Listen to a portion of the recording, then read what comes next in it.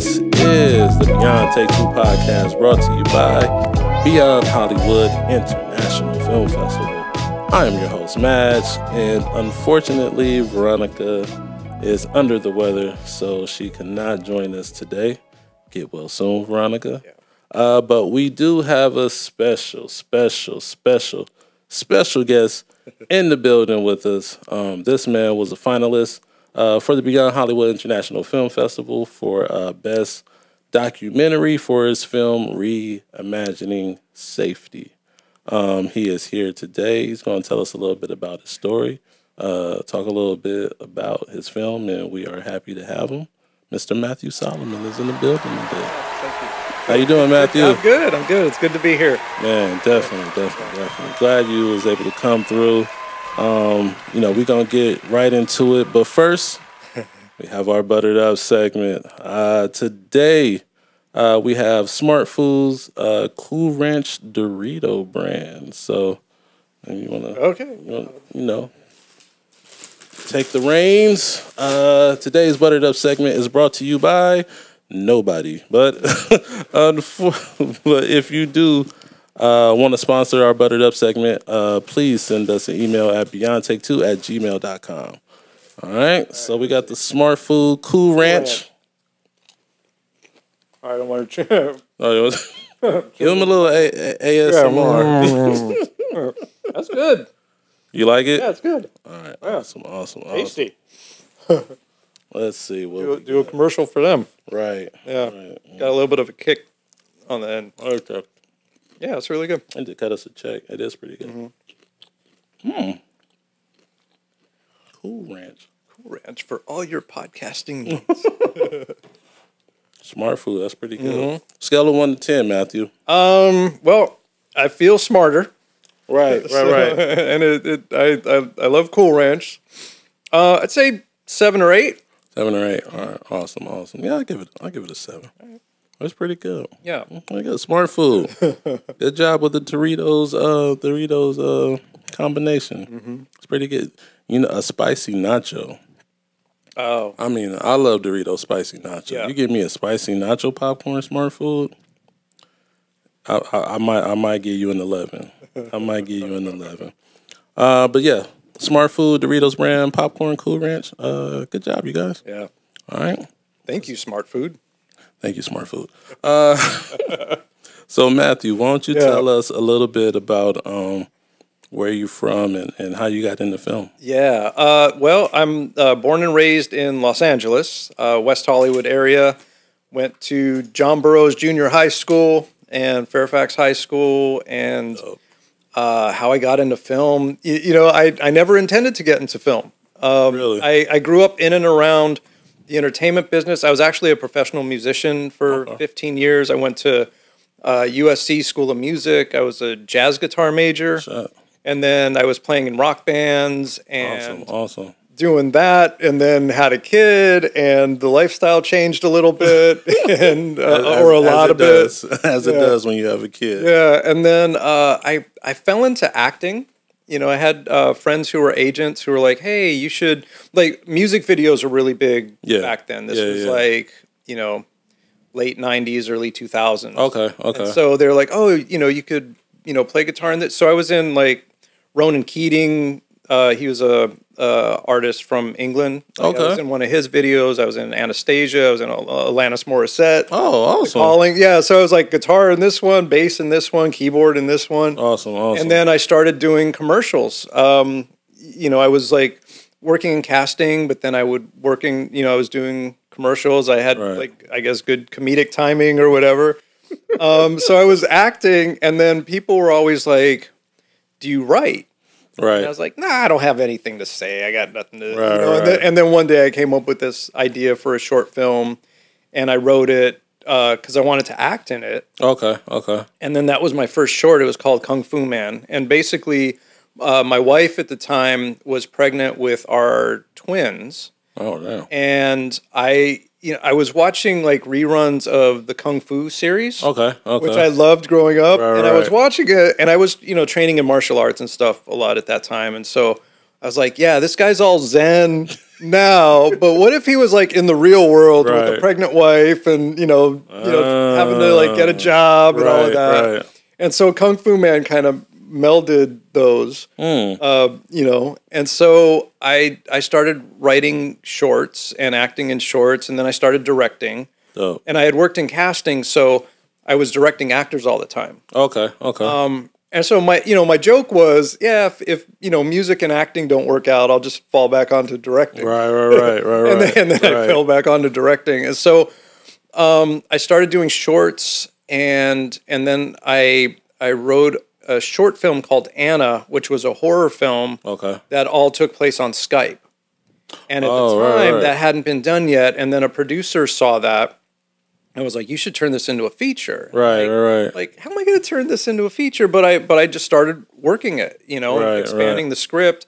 And it became this feature film called Chatter, which did the festivals, won awards, we got distribution. But it was like, I started it, and because it was all out of pocket, it just took a long time. So then there was that movie Unfriended that came out. I was just about to ask you that because I saw something like that before. Yeah, and so like one day, like we're finishing up my film, and a friend of mine sends me an email. He's like, "Bro, they made your movie." I'm like, "Oh crap! What do you mean?" And so I look. That's probably has to be like the worst like email you could receive. Like, bro, they've made you. Yeah, and people had said things like that before, but it wasn't really that. Right. But Unfriended, it was like, oh shit, that's it. Right. And it's different. Like Chatter is more paranormal activity, where it centers around a couple, and there's like a ghost, that kind of travels back and forth through the internet. But Unfriended was more like, I Know What You Did Last Summer with the ensemble cast. Right. Sort of thing. Because they were like all on like a group chat or something like that, right? Yeah. Okay. Yeah. So that happened. I mean, it still got distributed. We got a lot of good reviews. It was actually, that's before we were all on Zoom all the time. Right. So it was still like, and I had, like, I remember I did one of the scenes. This guy's driving and he's FaceTiming, and people were like, nobody does that, and like. And here we are, like everybody does that, and makes TikToks that way, whatever. Right. So I was like ahead of my time, but Unfriended kind of beat me out. It's funny because I was driving yesterday, and my wife like FaceTimed me like 2 times, and like she knew I was driving. I'm like, why are you FaceTiming? Yeah, she's like, I can't see you. I'm like. Yeah, my phone is connected staring to the car. Like, what are you doing? Right, that's crazy. Okay, yeah. So that happened, and then I was writing more scripts and developing other projects and trying to raise funding for other horror films, and then I had some dramas and comedies. Like my background was in comedy. Okay. But along the way, I was doing conflict resolution work because I was always interested and fascinated with communication and relationships and bringing people together, and social justice, which is from my upbringing in LA, going to like my friends were everybody, so at a young age, as a white male, I saw how my black friends in particular were treated differently and just had different experiences. So I was doing conflict resolution and traveling and working with universities and corporations, and then the pandemic started. Wow. Okay. And I couldn't go anywhere. And so I'm sitting around. I'm like, what am I going to do? I can't go anywhere. Right. And I was like, I'll go back to school. And so I finished my bachelor's, and then I went into a master's program in public administration because I was like, I think I'm done with film. And so you had decided like no more film? Yeah, I was like, nothing's happening. I'm doing this. I'm really inspired by conflict resolution. This was, post George Floyd. So I was like, I was writing a lot. I wrote a weekly column for the Good Men Project. Oh, wow. And I was writing about relationships, but also sexism and racism and that sort of thing. Yeah. So, I was like, look, I've been living my whole life doing all this creative stuff, which was great. But I have kids. I care about my friends. I care about the community. I was like, I need to do something. I just turned 50, so I'm like, I got to leave my mark. I got to do something. So I figured to have that midlife crisis. Yeah. I was like, all right. So I went into public administration, not sure what would be on the other side, but I figured it'd be government or politics or policy making or working for a nonprofit or something. Right, something like that. But then, you know, I'm doing my coursework, and everything I'm writing about is about policing and incarceration and all the things that don't work and looking for what are the alternatives. Right. And so when it came time to do my final thesis, one of my academic advisors was like, you know, we know you can write a paper, but we also know you're a filmmaker. Why don't you make like a documentary or something? And, you know, I was like, that's a lot of work. And she's like, yeah, it could be like 5 or 10 minutes. I'm like, I can't do this in 5 or 10 minutes. And I am a filmmaker, so it's not going to be like a little video. It's going to be a movie. Right. And she was like, well, then do that. So I was like, okay, why not? Did they give you funding for it? No, I asked. They're like, yeah, we're trying to keep our school running. We don't have fun.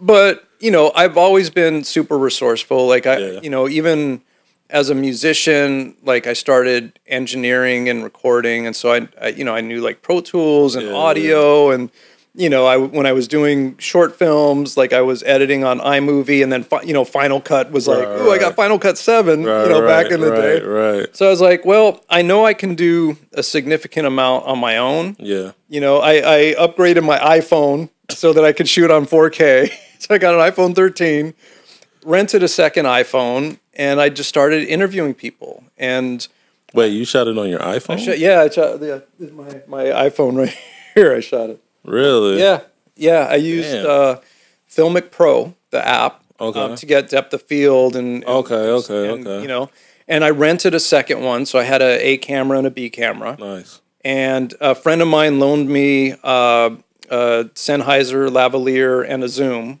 So recorded the sound. I had 2 little like Neewer lights. Okay, 2 little lights, and that was my rig. And I just showed up with like 2, you know, bags and set it up, and I was like, let's do it. And like everybody in the film, jumping ahead, like when they saw the final product, they're like, this was your school project?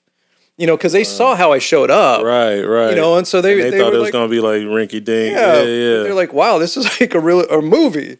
You know, so you know, that brought me back into film. Yeah. And now, you know, we did a test screening. I hired somebody who could do graphics and tighten up the edit. Yeah. And then somebody else who I had worked with before, who is an audio mixer and composer, like he, you know, did the audio mix and all of that. Awesome. So out of pocket, you know, was that, but basically I, you know, one-man band, you know, edited on my MacBook with Premiere Pro. Okay. You know, and then we've been, you know, playing festivals. You know, Beyond Hollywood was amazing. Thank you. And it was great to see it like in a movie theater, you know, on a screen. And then, you know, winning awards. But then we've also been doing community impact screenings, which my dream was to have this film be, you know, a tool for abolition, restorative justice, for transforming public safety, and for people to be able to say, oh, you want to know what defund the police means, or oh, you want to know what abolition means, or you want to know why there are problems with policing, go see this film and then we'll talk. Which is what, like in my class, through my process, I was like, I know this stuff doesn't work, but who do I call if there's a problem? And one of my fellow students who is black and from Milwaukee was like, hey, you should go read some Mariam Kaba. We do this till we free us, and then come and talk to me. And so that started me like on this like journey, the abolition journey of what are the alternatives, and who do we call, you know, if there are problems. You know, and so that's what's been happening. So since February, it's now July. Almost 1,000 people have seen the film. Awesome. At impact screenings, we do panels, you know, with local activists and politicians, and we've had former cops, you know, on the panels. Have you had present cops? No, no, not yet. Oh man, I mean, because I was going to ask you, like, what do police officers think of, you know, like the alternatives and things that you present in the film? It's interesting. I know I know some cops who haven't seen the film. Okay. I actually just had a conversation with somebody from LAPD who did see the film. Okay. And he was like, well, there's a lot that I agree with, and then there's some things that I don't agree with. And I think so in the film, I interviewed George Gascon, who's the LA County District Attorney. Okay. He was a cop for 40 years. He was LAPD, he was the chief of police in San Francisco. Oh, wow. And chief of police in Mesa, Arizona. Oh, wow. And he's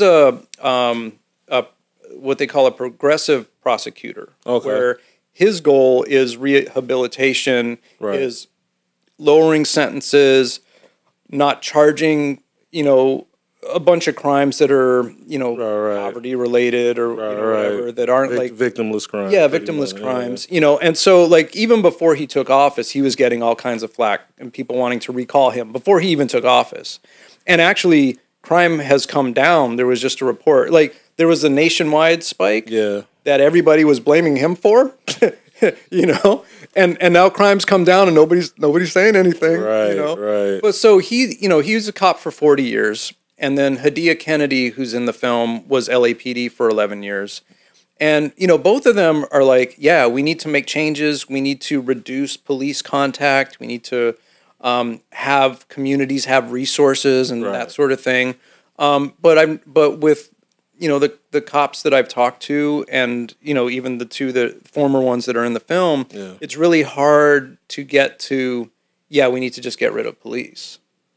Which is understandable because they see life through a very specific lens that's programmed in that most of us don't see. Right. So it makes sense. But that was also something that I think is important with the film because it shows different. Yeah, I mean, I don't think a lot of people talk about like getting rid of police, period, right? Well, the goal and like abolitionists like recognize, and even in the film they're like this is not going to happen in our lifetime. Right. But the goal is to get away from punishment and the punitive like revenge, retaliation, throw people in a cage and forget about them. Exactly. Exactly. And to really move towards communities of care. Right. People are taken care of. They have resources. When people are resourced, when communities are resourced, crime goes down, and that's been shown. Right. When prisons, like in other countries, are geared towards rehabilitation, recidivism, crime goes down. People returning goes down. Right. Exactly. So if we can, it's a long-term game that a lot of stuff has to happen. Like even like personally, like we have to get out of our minds that we need to get revenge. Right. Punishment. Yeah. Yeah. I mean, because when you think about like a lot of times when people go back into the prison system, it's just because they just don't have an opportunity or, they don't get a shot. And, it's like people look at you a certain way, like, well, you made your mistake. Like, that's it for you. You know what I mean? And I think that's one of the big things that we have to get away from. Because, people deserve another opportunity, especially if they, do their time. You know what I mean? It's like they still being in prison even after they come out. So, once somebody's convicted of something, like that's on your record, it's harder for you to get housing, loans, jobs. Everything. We had a screening in Kansas City a few weeks ago. Okay. And there was a gentleman on the panel, Johnny Waller, who's, very active in the community and works with formerly incarcerated people. Okay. He also runs like 3 businesses and does something to run the law school at University of Kansas City, Missouri. Okay. And we were talking to him, and he's like, he's been, out of prison for 20-something years. Yeah. And he's like, they still refer to me as convict when I'm being interviewed. So they'll be like, and coming up next we have, this person and convict, and then his name. I don't want to say his name. Right. But and I'm like, not even former? He's like, no. So like it stays with It's like people. a scarlet letter. Yeah. And like he's doing amazing work and he's highly respected. And, his story is, he grew up, single mom. They were, he was trying to take care of his family, got into gangs and drugs because there weren't other options, or not, he didn't have access to other options. And he's like, if somebody would have just come in and been like, here's how you start a business and here's how you make money and here's how you, like, he's like, I would have done that in a second. Right. So. I mean, because, what you're talking about, it's like, you would have to change, like it doesn't even, it's not just affecting, like, the criminal justice system. It's like the education system. Yeah. It's, you know what I'm saying? It's like the community, period. It's like everything would need to change in order for you to get to where, where I think, you would think like is an ideal place for a community. Back in the days, they used to have like, you could be a mechanic or a plumber coming out of high school. You know what I'm saying? They taught you like certain things. They taught you trades like in high school. And you don't even get that. So you come out and you take debt going to college and, get degrees. And sometimes it doesn't really lead to anything tangible for you. Yeah. Like, we need to give people more skills. Skills pay the bills. And, a lot of people don't have the skills to really be, a member of society, like, you know what I'm saying? Like, to find their place there. So it's kind of difficult. Yeah. Yeah. You need to change a lot, man. Have you showed anybody like in the education system, like the film? Yeah, there've been educators, teachers who have come to screenings. Yeah. And they're, all about it. Because even in the film, they talk about how, like the defund the police slogan, right, has been so polarizing, right. But largely because, like, that discussion got shot down real quick, and there was that big backlash and everything. So, but in the film, a couple people talk about how, people don't want to defund the police, but we've defunded education, right? We've defunded, like, there's less public housing than there was, right. 10, 20 years ago. Right. There's less resources. Cost of living. I'm born and raised in LA. Yeah.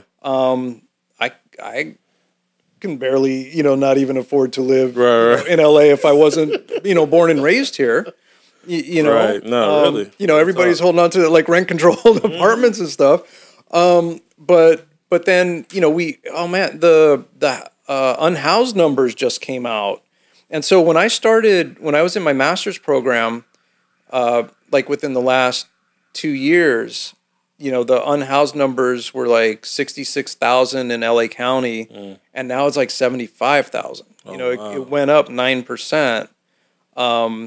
And, Karen Bass, the mayor, like she came in, she was like, oh, I'm going to, get 10,000, homes or whatever. Right. And like, that doesn't even make a dent. And then, Rick Caruso ran for mayor. We had like 2 years of his commercials. Right. I'm so glad those are done. But he spent $100 million on a campaign. And like, why don't you, like, you build malls? Why don't you build some homes, apartments, something? Man, he spent $100 million on this campaign. Yeah, it was ridiculous. And then Karen Bass, I forget. I think maybe it was like, I don't know. I'm throwing a number out there. I could be wrong, like 40 million or something. $40 million. Or might have been less. No, it was less than that. I forget. Don't quote me. So to run for mayor? Yeah. Yeah, it was less. And then Gina Viola, who's in the film, like, I think she had like 50 grand in or something, and she came in third. And she ran on an abolitionist platform. Wow. But it's like, it's marketing. And you have to do it, but also, like there's other avenues, which is what Gina did, which is great, using TikTok and Instagram and word of mouth and getting out and like pounding the pavement. Right. Building coalitions. Like, it was amazing. All the support she had from the various groups, in LA. Did she run Democrat or did she run independent? Democrat. Mm-hmm. Okay. Yeah. Interesting, man. Yeah. Yeah, because she was in the primary.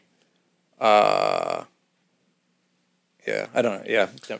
Yeah, we gotta get out of this two-party system too. That's I think that hurts people a lot, man, because it's just like these guys have so much money behind them. It's just, you know, it's hard to be seen. You know, you're trying to fight through the crowd. It's like trying to put out your album. You're trying to fight through all the, you know what I mean? Like all the music that's being put out every day. Yeah. It's difficult, man. Like I can't remember the lady's name, but she's running for president.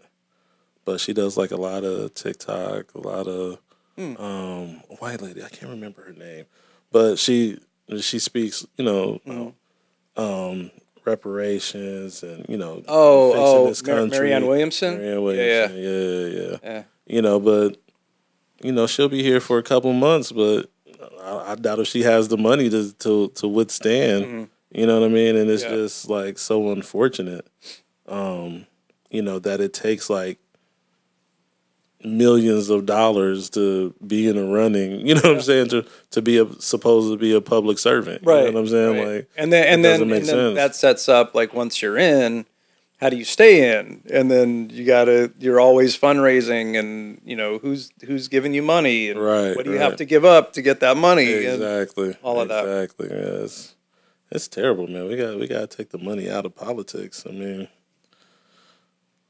it's terrible because I mean, even if you run on a good platform, it's like you said, once you get in there, you start taking money. It's like, all right, now your priorities have to change because you're trying to stay in your position. You know what I mean? So, who do you have to take advice from, write bills for? Yeah, that's crazy. So, tell me a little bit about more about your. Let's go back a little bit. Tell me a little bit more about your music career and you know how that was for you. Yeah, I mean it was fun at the time.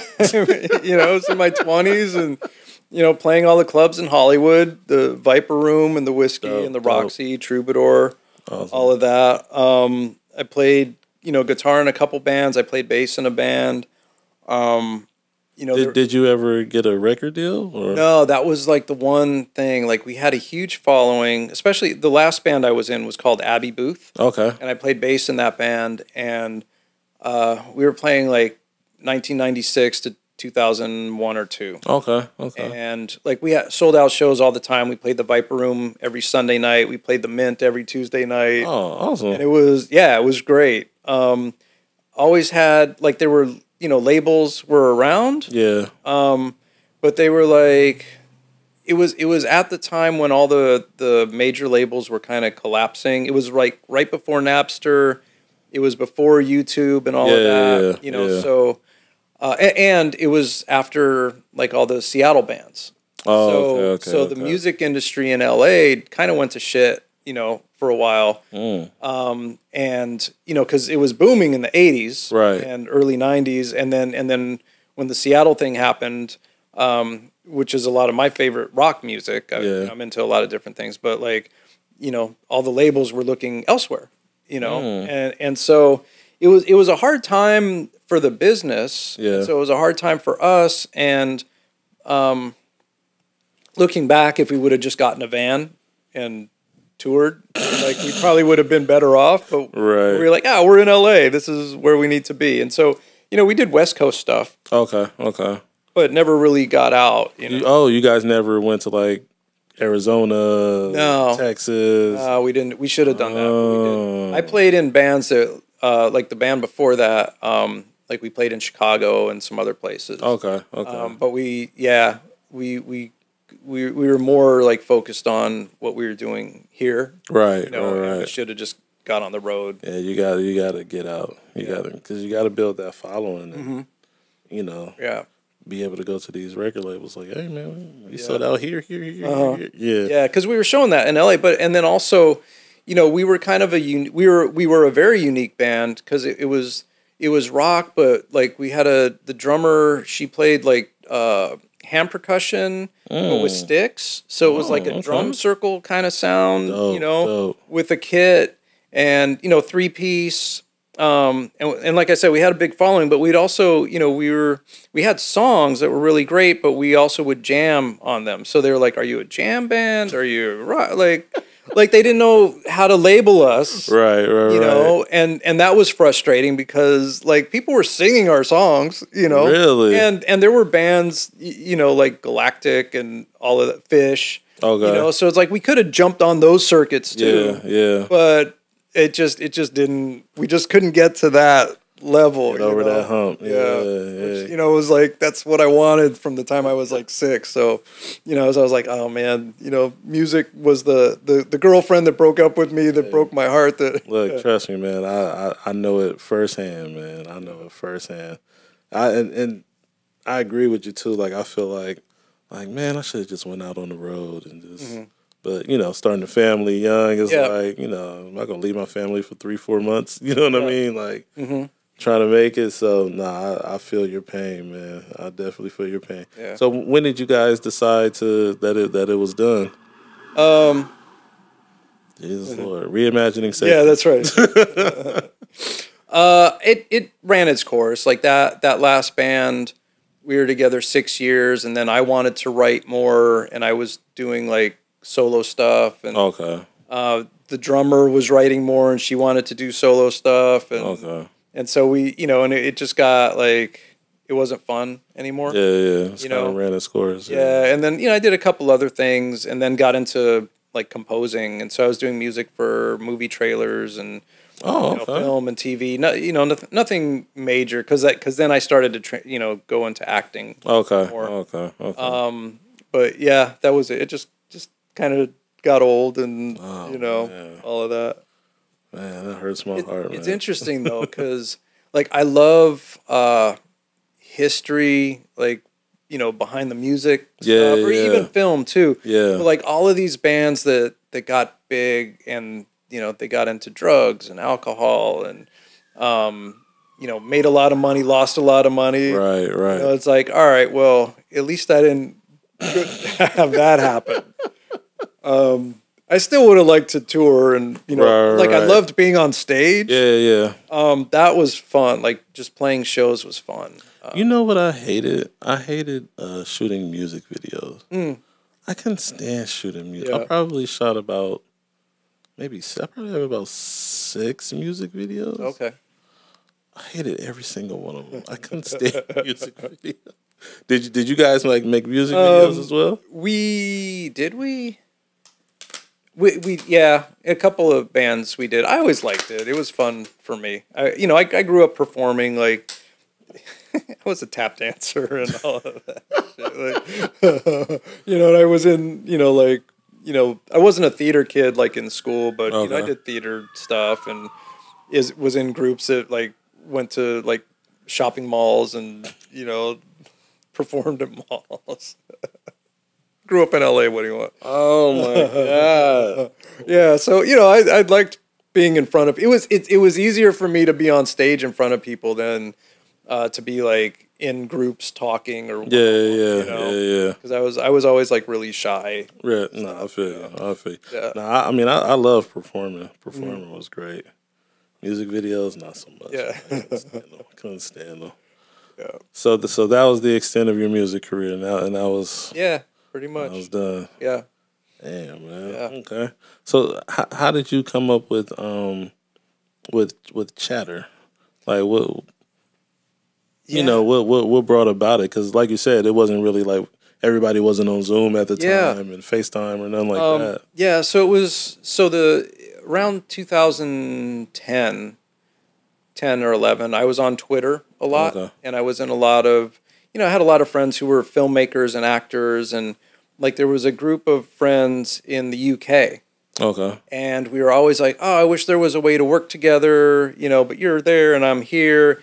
And so like one day I was like, well, what if we use Skype for something? And one of the actresses that I knew, she was like, that would be cool. And so I was thinking to do like a romantic comedy, because I was doing mostly comedy, and that just it made sense to do something like that way. But then I was Skyping with another friend of mine, and it's picture in picture, right? So you see both. So his cat jumped up behind him, But for some reason in my brain, it was like, oh shit, there's a cat behind me. and it scared the crap out of me. And then I was like, oh, that's scary. Right. And so, and I had seen Paranormal Activity. Like I grew up on horror, and, you know, and I was like, let me think on that. And so I wrote this short film called Anna.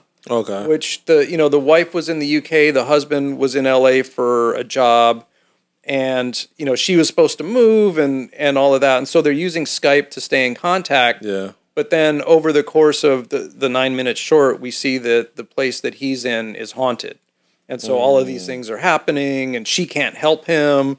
And he's deteriorating, and then the ghost starts like crossing over through the internet. Oh wow! And so that was Anna, the short film, and then a producer saw that and he was like, "This is really good. You should expand it into a feature." And so I added characters and made it more common for people to be like Skyping with each other, before Zoom. And so there was that, and then it was like, well, how are we seeing this? And it was, the NSA is monitoring video chat conversations in the name of Homeland Security, because at the time there was this thing about like spying, government spying. Yeah. So there's this technician who works for the NSA who's really, kind of a creepy voyeur, who was like, oh, here's this couple, and and he was watching them, and then he sees what's happening, but he can't help them either because the government's like, hey, that's their business. We can't get involved in that.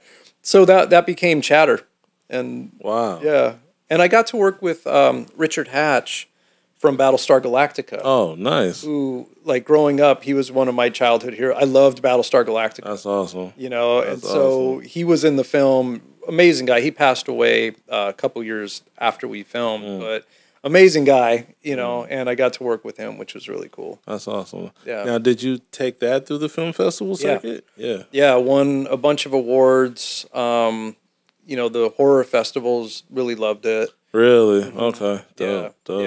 Yeah, that was fun. Yeah. Did you were you able to land distribution with it? Yeah, at least. Yeah. ITN was the distribution company. Okay. And so awesome. When they first released it, it was on like Dish and On Demand and Amazon. It's still on Amazon. You can still get it on Amazon. Right. And a couple other, like Fandango had a streaming. Oh, service, right. Some other companies. So it was cool. And then we got some foreign distribution. So awesome. Every now and then I'll get a statement that someone in Thailand, somebody in Thailand watched it. So it's like, all right, cool. How much are your royalty check? They're not much because with distribution they had a lot of expenses, fees. Gotta make a poster for $1 gazillion. But when we recoup, we'll send you your thing. I was just happy to get a distribution. How is the distribution game? Because I've heard it's terrible. Like I heard like you get charged for just like mind-numbingly like crazy stuff. Yeah, it's tough. I mean, there's a ton of films. There's a ton of people trying to make money off films. Right. There's a ton of people that are full of shit. So it's like you don't really know like who are. And then there's distributors and there's sales agents and there's aggregators and like there's all these different things, and it's like, well, who do I actually need to get this to? Right. Who's legit? Right. Who's not going to screw me? And it's all set up to I mean, we're seeing like with the writer's strike, companies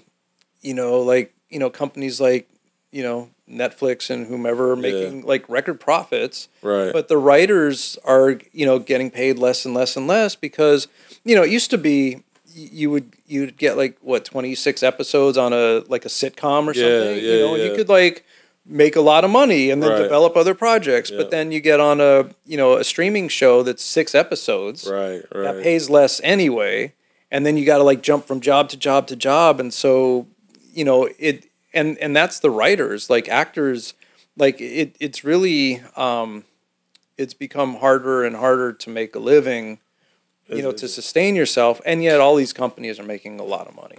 Right. You know. Right. You know, and the you know, they're trying to take away our, you know, you can't share your passwords anymore and stuff like that. And it's like, come on, man, it's like $15. Leave me alone. I'm still using my mom's password. Man, you know? real talk. You know, real talk. Yeah. No, that's so it's tough. No, I mean it seems like it's like everything is like the gig economy now. Mm-hmm. You know what I mean? Yeah. Like everything is all right. You're not employed here. You're 1099, and Yeah.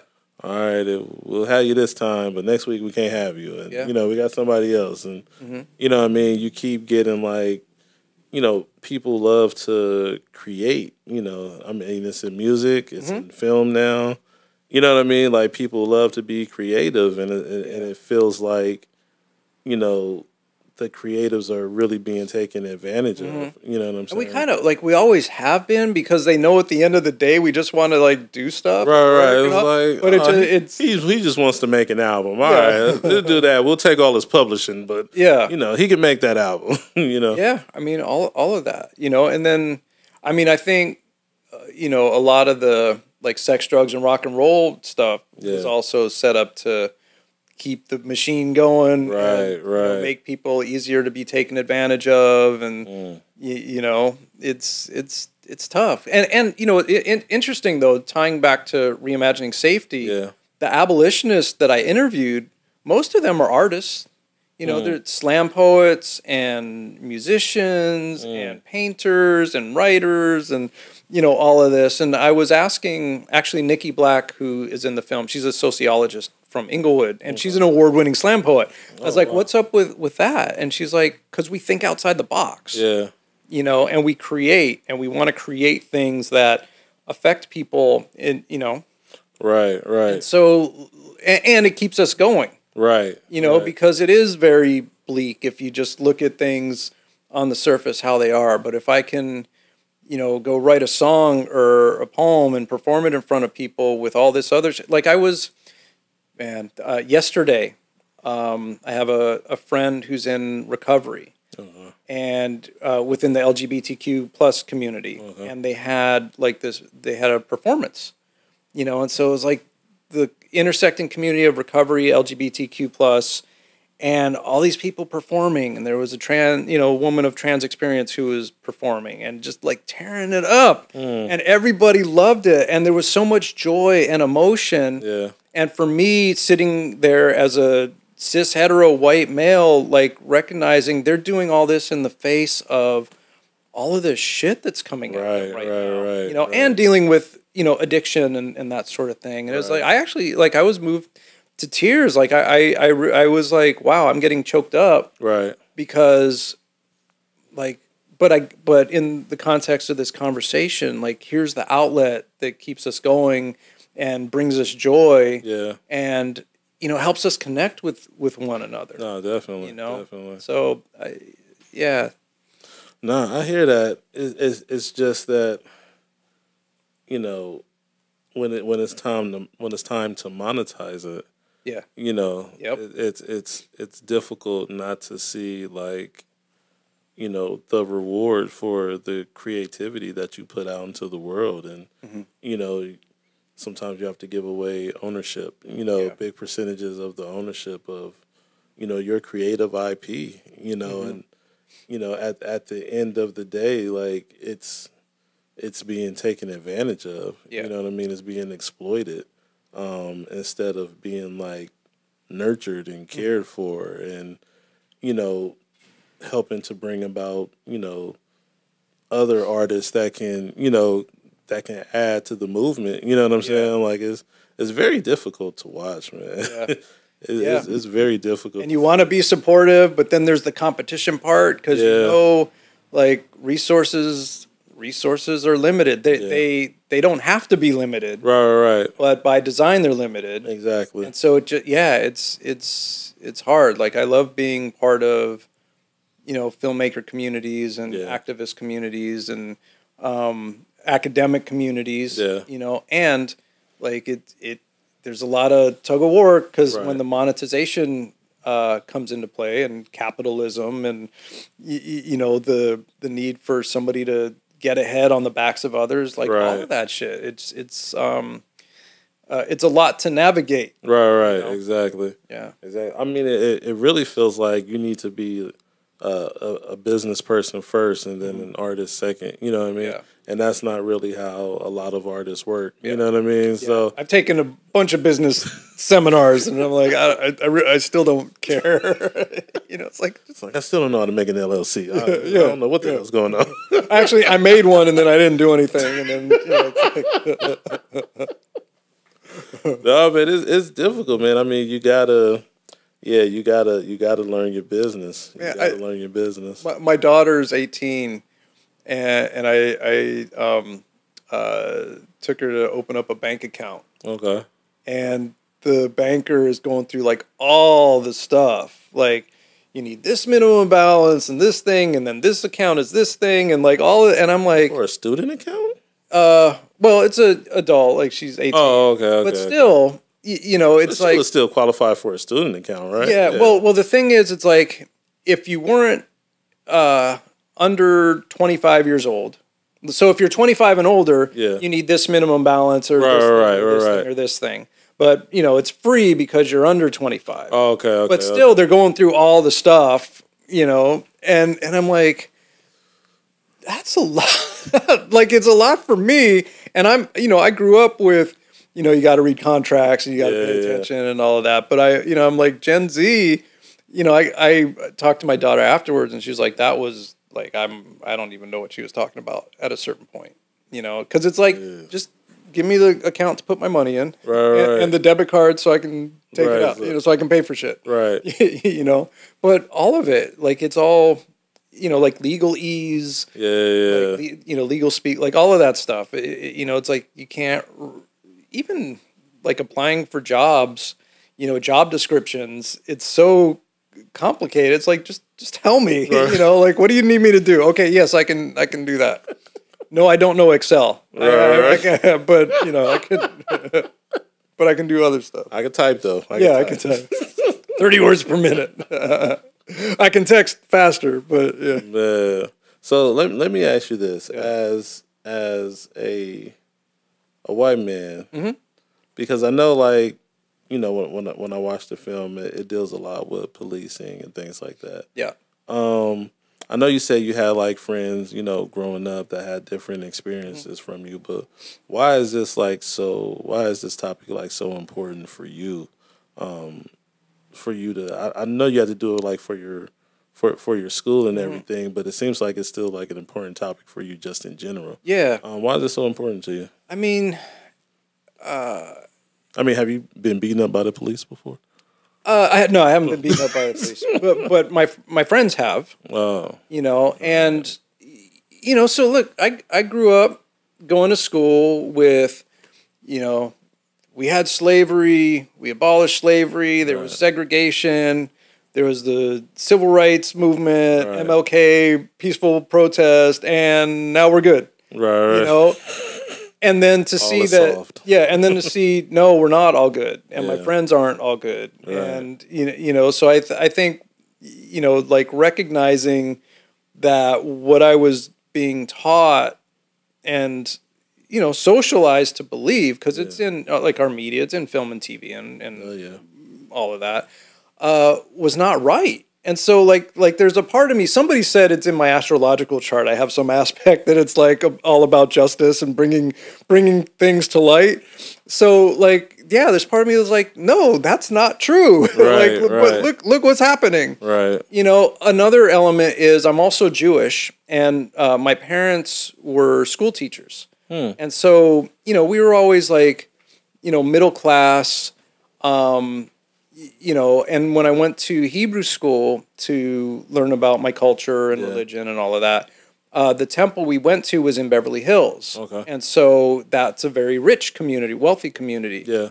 And so I was an outcast there, and I got made fun of, you know, we call it bullying now. I got made fun of, you know, there. And so I you know, what was that, second grade?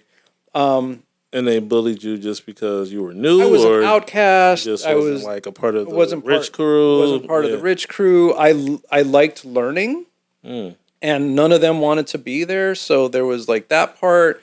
So like I didn't fit in, and not only did I not fit in, but I was getting my, not physically, but getting my ass beat like every week. Wow. Because they would just talk shit, and nobody did anything about it. Wow. You know, so I knew what that felt like for me. Yeah.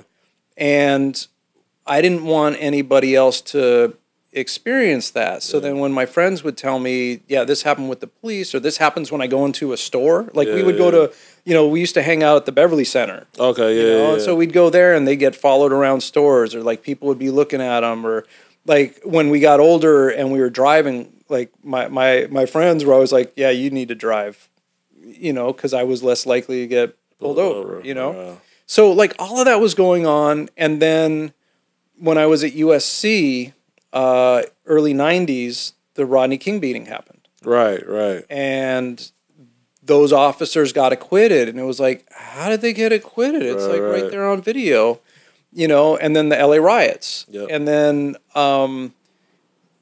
there was also a little bit after the riots where, like, it's like, my black friends, like they were like, we're cool, we just need some space, and so a little bit of that happened. Interesting. But I understood, and it was like, oh yeah, and then the OJ Simpson, and when I was going to USC, and I was in music school, but I had to take the general eds. I was taking sociology classes, and I really loved sociology and learning about like how communities were created and societies and and we were learning about systemic racism. And one of my professors made this statement, basically was like, the rules and laws in a society are created by the people in power to keep them in power. They're not going to create a law that like takes them out of power. Right. And so with all of that and recognizing, because it was also like there was the crack epidemic, so crack versus powder cocaine, and sentencing and policing. Like somebody would also go to jail for like, stealing food, but then there was a savings and loan scandal where the guy who did that embezzled like all this money. He went to like, the country club prison. So like all of this stuff, I was like, holy shit, like there's two different justice systems. And so that stuck with me. And so it was really like, oh, if people just, I naively thought if people just understood what my professor told me. All they have to do is just learn what I've learned. Yeah, because I was like, of course we all think Nazis are bad. Of course we all want everybody to be equal. Of course because I didn't understand the economic incentives and the white supremacy. I didn't know that. Like for me, it was, Geraldo's got like the Nazis on this week. And it was like, this is like group of like weird people. Right. So all of that. And so the more that I saw how interwoven that was and everything. And then when, what's his name? Trayvon Martin was killed. And then it was like, George Zimmerman, of course he's going to get, because we're past, Rodney King was, that was the last one. 20 years ago or whatever. And then he got off and was like, wow, we're doing the same shit. And then Black Lives Matter and protests is like, this is a civil rights movement. But like so many people were pushing back against Black Lives Matter. And then All Lives Matter and Blue Lives Matter and all of that. And negating, when, they would, white people in particular would negate the experiences of black people. It's like, but that's their lived experience. Like, this is what's happening. And actually one of my friends that I grew up with, Dwayne, he, I would like tag him into Facebook posts. I'm like, just tell them what your experience is. And at one point he's like, bro, they don't care. He's like, you have a better shot at getting through to them. So, take the ball and run with it. He's like, but they're not going to listen to me. And so I kind of was doing that through social media and then writing and stuff. But that's kind of where all of this comes from, So how are we naive to think that there can be real change if the people like don't care? You know what I mean? Because you know, at a certain point, I mean, you could talk to, you know, you blue in the face, but if people don't care, it's like, how does anything really change? You know what I mean? Giving people like the information that you give them in the documentary. I mean, like for somebody like me, it's like, yeah, that makes sense. Like, oh yeah, let's try to implement that. Oh, of course, you know, and you would think that other people will want the same thing as well, but a lot of people don't. Yeah. So are we naive to think that it can even be possible to have that type of change? Are we naive? I think for me, I think I was naive to how much work there is to do. I do like I have my friend Chelsea Byers is on the West Hollywood City Council, and we were talking about this, you know, when I was doing the documentary, and she was like, "Do you still have hope?" And I had to think about it, you know, and I was like, "Well, I wouldn't still be doing it if I didn't think there was." Well, I probably would still be doing it because, like, I can't not do it. Yeah. You know, I recognize that it has to change, and I have, you know, certain tools, you know, storytelling, filmmaking, whatever. And, but I think that, you know, what I've seen with my film is like, there's some, you know, white folks who've come to screenings who were like, oh, I was afraid of defund the police and I didn't know what it was about or how to explain it, but I understand it now and it makes a lot of sense. And so I'm going to start telling people this, you know, and there have been people who are like, yeah, I saw your film. And then, you know, my mom's like a hardcore Republican Trump supporter, but I was explaining about resources and they were like, oh, that makes sense. You know? So I think it's possible, you know, again, with this being, unfortunately, abolition being like a long-term thing, but also showing that there are alternatives that work. Right. Because we don't see that. Like, we still have, you know, all these cop shows, you know, that show us this is the only way. Right. Know? Busting the door. Yeah. Bombs on your front door. All of that. So I think the more that we can plug into, you know, Cahoot's program in Eugene, Oregon, the STAR program in Denver, Colorado. You know, there was just a thing with LAPD where there's like 24 or 28 different tasks that LAPD won't be involved in now, and other, like, you know, mental health professionals or whatever will be involved. Oh, wow. Okay. So showing that works, I think will help further things along. Yeah. The problem is, which is what we're seeing, I mean, you know, we're taping this like after 2 days of the Supreme Court just blowing every, you know, civil rights shit to hell. Look, I just saw after the ruling had came down, it was like 4 different networks had fired like black women that were in roles for diversity for the network to make sure that they bring in like different people to share more stories. 4 black women were in charge of like different networks, and they all were let go within like 24 hours of that ruling. Like that's insane. Yeah, that's crazy. Yeah. So, you know, I think because, you know, white people are becoming the minority in this country.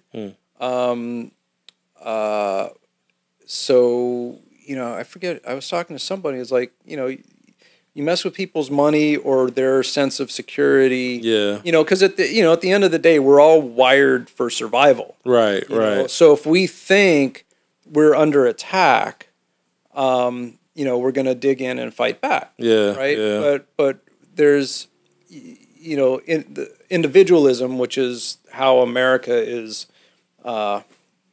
Americans are socialized, like it's all up to me and I can do it, bootstraps and all that. Yeah. But then there's like the collectivism, which is, you know, goes back to indigenous cultures and you know, tribal cultures and all of that, which is, you know, we're in it for each other. Right. You know, and so the real security and safety is in the collective, but we have to unpack and undo like thousands of years of, you know, this other perspective. So it's, I think, you know, Nikki Black says it in the film. She's like, we got to go community by community, person to person, you know, and get it done that way. And so I think, you know, what's inspiring to me is, you know, like I said, almost 1,000 people have seen the film. Yeah. And it's not about the film. It's about when we have 180 people show up in Memphis, not only to watch the film, but for the panel discussion. Right. With local activists. Speak about it afterwards. You know, and policymakers. Like in Kansas City,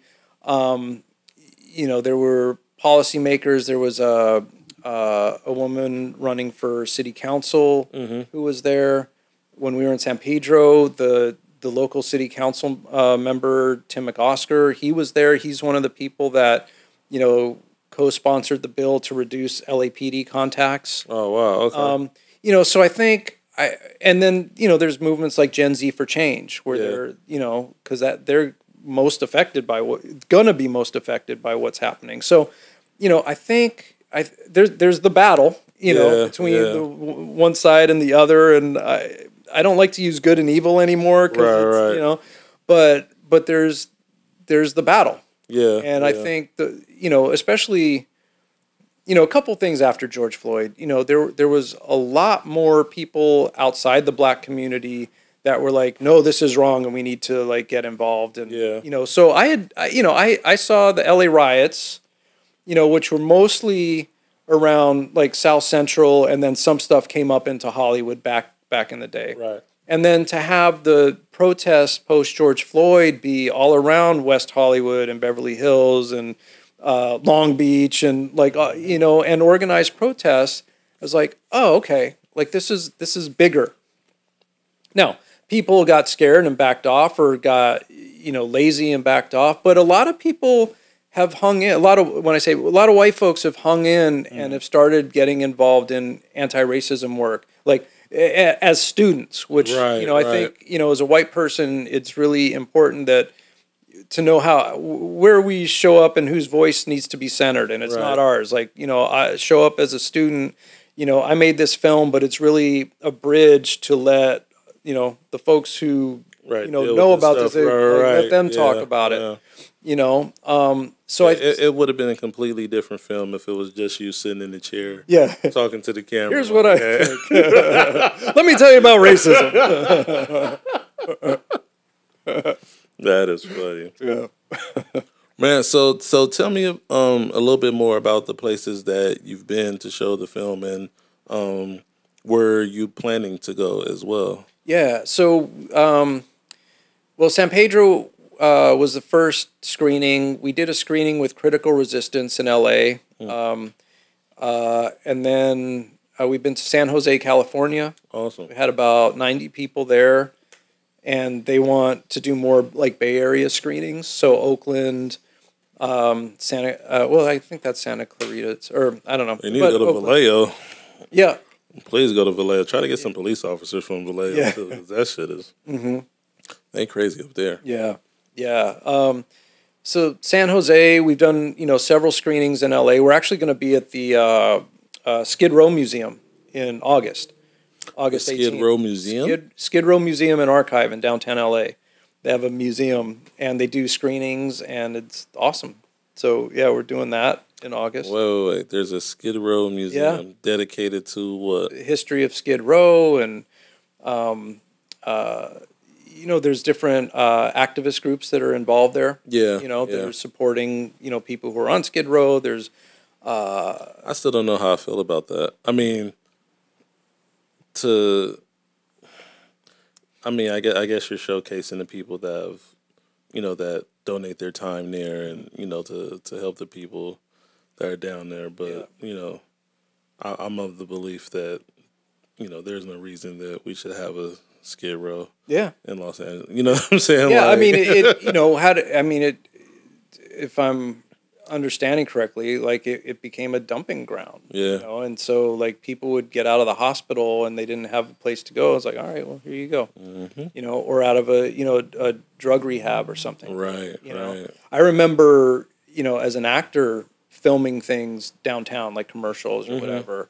And, you know, the you know, the 80s would do their like safety meetings and stuff. Yeah. Like, do not put anything down. Do not, you know, watch where you step, watch where you sit, watch, you know, and then you leave as the sun comes down. It's like, you know, it's a different experience. And, you know, it all comes back to resources. It doesn't have to be like that. Right. You know, Gina Viola, you know, coming back to her, like she was like, yeah, the unhoused problem is a policy, like it's policy. Yeah. You know, it's not, the policy's not designed to get people off the streets and resourced. We could do that if we wanted to. Like L. Jones, Dr. L. Jones, who's in Halifax, Nova Scotia, she's in the film, and she talks about how, you know, it's like, you know, with $300 and something a day in Halifax to keep somebody locked up.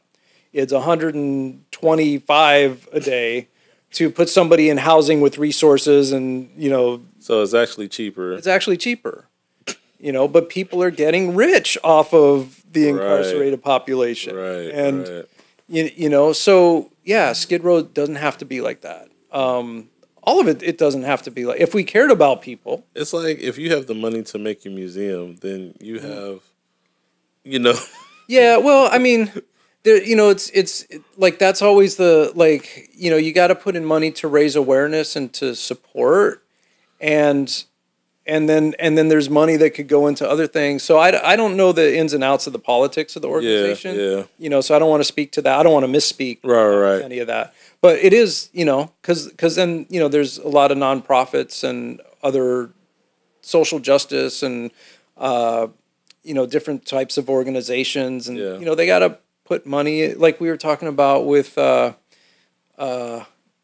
you know, marketing and promotion. You know, it's like music videos and all of that, all the stuff where you got to the mayoral race. Right. You know, like putting money into that, because you got to spread the word, because people don't know. You know, well, I mean, I saw Gavin Newsom being interviewed by, I think he's being interviewed by somebody from Fox News. It was I want to say Tucker Carlson, but it's not Tucker Carlson. He left Fox. It was the other guy that's always on there. I can't remember his name. But Gavin Newsom was like, we're the fourth largest, like, economy in the world. Economy. And he was like, take that, Germany. And I was like, in California we have more money than Germany. How are there poor people here? Like, you know what I'm saying? It doesn't make sense to me. It doesn't make sense at all. So it's like, where's the money going? Like, where and the thing is, programs that we could pay for? It's not museums like that taking the big bulk of right. No, it's not. It's the bigger corporations and the banks and Walmart and, you know, like, oh man, I hate Walmart. I hate Walmart. I mean, it makes no sense to have net profits of, you know, billions of dollars, but yet the people are subsidizing, you know, like welfare checks for the employees because you don't pay them enough. Like, it doesn't make any sense, and I don't understand like how they get away with it. You know what I mean? But like you said, it's policy. What the lady said is it's policy. You know, so how do we change the policy? Because it feels like, you know, when people go into office, they say the right things, but once they get there, it's like, how do you keep policyholders accountable once you put them in office? Well, I think, well, you were talking about, like, if we can get money out of politics, that's a big step. Until we can do that, it's really like the people in the community have to speak up and fight and be willing and not be complacent. Like, we can't do I don't get into politics thing anymore. You know, but I mean, I don't even know if it's complacency, because it's like, you know, you got to work to survive out here. I mean, the amount of time it would take to, protest and be at these meetings, and you know what I mean. I mean, it's that's a job in of itself. You know what I mean? Yeah. Like it's you can't ask a single mother of 3 to you know what I mean, like be out there protesting, every day, which is what it feels like it would take. You know? That's kind of difficult. It's like you're a slave to your bills, and you kind of get in that rat race. So it's like, how do you hold these people accountable when everybody's too busy? It seems like, you know what I mean? Yeah, I get that. I think becoming part of joining community organizations, so like everybody can, even if you don't show up and protest and all of that, at least if you're being educated around who's making what policies and how is that affecting you, and so it's like a lot of organizations will do like their voter guide, and like even paying attention to that, like like incrementally stuff helps, and we can't just rely on politicians, and there's a lot, because the whole system is like it's through every thread, right? Which the racism, classism, ableism, like all the isms, sexism, all of it. So there's all these different layers and levels, and so I think, from people I've talked to and my experiences and everything, like the more that we can become part of communities, and in some way show up and be invested in each other, and learn from each other, I think that's an access to having things work better, because the more siloed off, and so in my conflict resolution work, when I would go into organizations and I was like, this department doesn't talk to that department, these people don't talk to that people, and and like the people at the top are benefiting a lot of times, right? Exactly. And or the business could be suffering also, but at least they're okay. Yep. But once they start talking to each other, you see this in academia a lot, where the staff is cut off from the faculty, who's cut off from the students, but the more that they can work together, and collaborate, then things start happening in those organizations that benefit everybody. Right. Versus, they got that and we didn't get this, and but they're not talking. So, taking it from like the micro to the macro, I think we just, like, I mean, Nikki says this in the film also, like we have to talk to each other. Yeah. And that's, going back to policing, it's like, if we don't know our neighbors, if we're not talking to our neighbors, but, Gina says this in the film, your trash can's in the wrong place, you call like 911, the cops show up, like stuff like that. Right. Yeah, no, that's true. Yeah.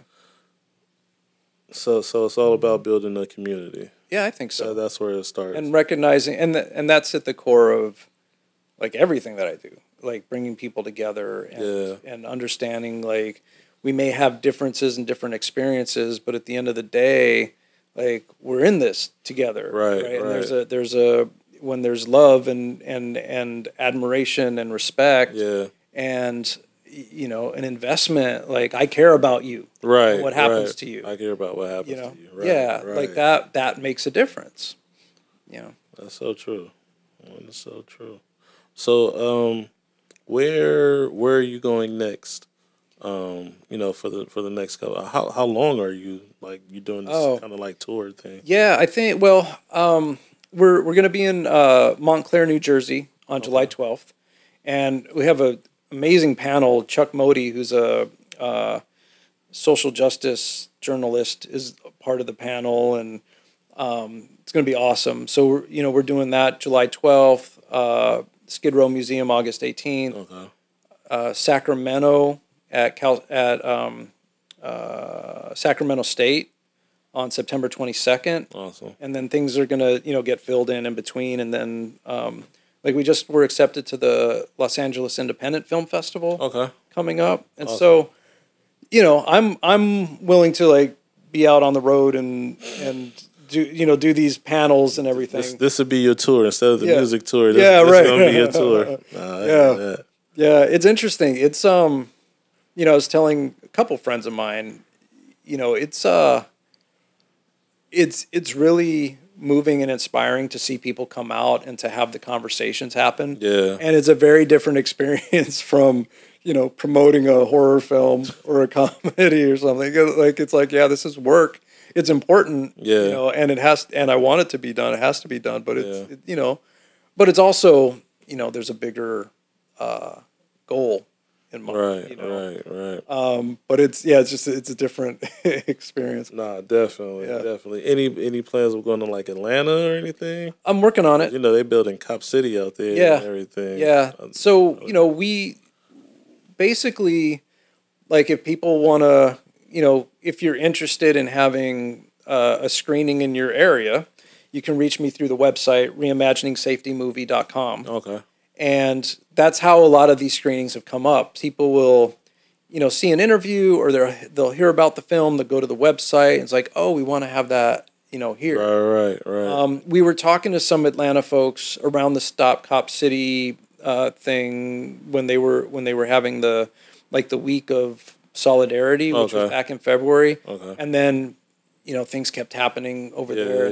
They were busy, and so it's like, people pop up and it's like, all right, we're going to do it here. Like the New Jersey thing came up like a couple weeks ago. Wow.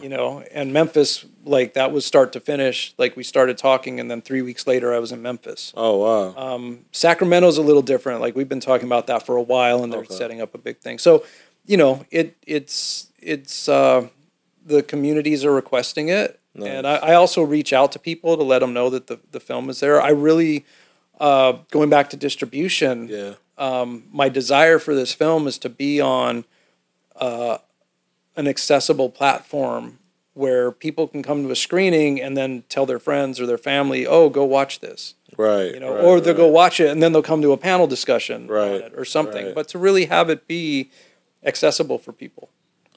I could probably make, I don't know how you feel about, we'll talk about it after. Okay. Yeah. I don't want to throw nobody out there. You be like, hell no, I don't want that shit on. I ain't putting my movie there. There's this thing called YouTube. Right. Nah, I get you though. I mean, you don't want to just kind of throw it on YouTube. You definitely want something to add to the. Yeah, and also, I have other documentary work I want to do. So, if I can get my foot in with, a larger platform. Like PBS or Netflix or something, then it's like, okay, cool. Here's my next thing. Exactly. Let's bring that in. What other ideas do you have for future documentaries? I mean, you don't have to lay out everything. Yeah, I mean, look, I one of the things that was really inspiring to me interviewing people is learning more about abolition and how abolition is really about, if we care, when we care about each other, we make policy that supports each other. Right. So I would love to look at, like, if we really cared about each other, how would we approach education and government and climate and things like that through the lens of care for one another. So that's. So do you feel like with the policies we have now that we don't care about each other? I think the majority is economic driven. So it's not community driven. It's not. No, I mean, some of it is for sure, but it's really hard. That's a hard sell right now because people are so, like I was saying, more individualistic. I got to get mine. And, right. I want you to have yours, but if it takes away from me, then I don't want it. So I know that there are people out there working really hard for community-based policies. And there are policies, that are effective that way. Right. It's hard in the system we're in, the system of capitalism, where the richer keep getting rich, the rich keep getting richer, right, you know, and everybody else struggles more and more. Yeah, yeah. You know, like why doesn't everybody have health care? Right. You know, like free health care. Right. You know. I did a documentary in Eritrea, in Africa. It's in like the northeast coast of Africa, right off the Red Sea. And the country has pretty much been in war for the past 50, 60 years, you know, with a neighboring African country and with outside forces as well. They've probably been war-free for like the last 10 years, I think it is. But every person in the country gets a free education, free college, and free healthcare. Yeah. And I'm like, this country is 10 years free from war. I mean, they have so many development issues that they still trying to work through. But the first thing they did was gave people free education. They built schools and they built hospitals, free education and free healthcare. Yeah. It's like, there's no excuse on why we shouldn't have, you know, it doesn't make any sense. Yeah. When we wanted to go to the moon, like we invested in education. Yeah. And it was like, we need to beat the Russians. Right. Everybody's going to college, you know. Yeah. When we invest in the people, you know, progress happens. Right. You know, people are taken care of. People are better off. Right, you know? right. So so we're in a capitalistic society. What would you think would be the ideal system for the United States? Yeah, that's a tough one. That's something that, you know, it's easy to point to communism and Marxism. Yeah. You know, and those are things that I'm learning more and more. Right. You know, I know that profits over people doesn't work. You know, I know that when people have resources, they're better off. Yeah. So, you know, I'm not at a place where I feel confident enough to speak on what the economic system would be, but that at its core, you know, like even, you know, a lot of activists in social justice, you know, consider themselves Marxists, or say that they're Marxists. And so, you know, and I've read, what's his name? Marx, of course, Marx. Yeah. You know, I've read his, you know, and you know, at its core, what it stands for, you know, classless society, you know, everybody, you know, contributes and is part of the whole, like, that makes sense. Yeah. You know? Yeah. It's really hard after, you know, thousands of years. I get it. Right. Able to shift it, especially when communism has been so demonized in our culture, you know. Goddamn commies. Yeah. And then the commies are like, you know, capitalist pigs. Like I grew up on all the 80s movies, Schwarzenegger films and, you know, Rambo and like all of that. Man, that's crazy because it is in the films. Like it's wow. Damn, man, it's a plan. It is a plan. I mean, from what I see, like you could still have a capitalistic. Maybe I'm being naive, but it seems like you could still have a capitalistic society. Like if we wanted to implement like everything we wanted to implement, you could still have capitalism. That's what it seems like. You know what I mean? But like when you're giving tax loopholes to, you know, billionaire corporations and they're not paying into the taxes, the fund for everybody, you know what I'm saying? Like it seems like it could, like what we're doing could work. It's just you can't keep giving loopholes to, you know, the biggest contributors to our tax system. It seemed like you could give everybody free education, give everybody free healthcare. It's like it could be paid for, it could be done, and you could still have your capitalistic society. Now you might go from 300 billion to, you know, 150 billion, but you know, there's nothing that you really can't like there's really no difference. You still have the same lifestyle. You know what I mean? How much money does somebody actually need? Right. You know, to even live like a billionaire. Right. You can still do that. Like you could be a billionaire and not spend your billion in a lifetime, and it could last for generation to generation. Yeah. You know what I mean? It doesn't make sense why. Yeah, it's frustrating. It is frustrating. Wow. Okay. And it's a choice. You Yeah. know, like people could choose to invest in housing people. Right. You know? Rick Caruso could have invested that 100 million or 50 million, you know, into. Hey, you would have got the votes. I would have voted for your ass. I mean, yeah. Yeah, instead of you vote me in, and then I'll ship everybody off to Lancaster or something, which is what he was saying. Right, you know? Right. Well, you know that's what they do, right? Yeah. They like I had a really good friend of mine. He used to work for a city, and I asked him about, because this was like a couple years ago, like when we was really seeing like, man, there's a lot of homeless population is really going up.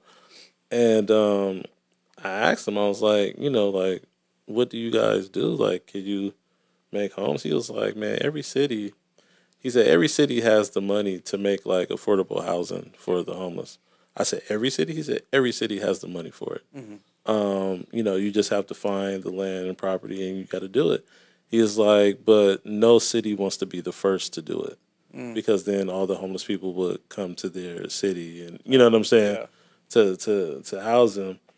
And I was like, really? He was like, yeah. I was like, so what, you just let the people? He was like, man, he said it's messed up. He said, what we do is, when we want to get them out of our city, we'll put them in a van, we'll take them to a neighboring city, take them to Denny's, and leave them there. Yeah.